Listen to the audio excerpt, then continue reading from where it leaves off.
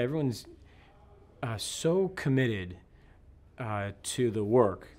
They take the work so seriously, but not themselves. And that's the recipe for, Nima's like that as well. It's a recipe for a great ensemble, I think, is when everyone wants to work their hardest, but isn't taking all the stuff off screen that seriously. So I'm just so thrilled to be a part of it. What's great is that this film has equal parts, it's like a really well-balanced meal. It's got equal parts, action and that stuff that I really love from within, and like you'll be doing a soliloquy.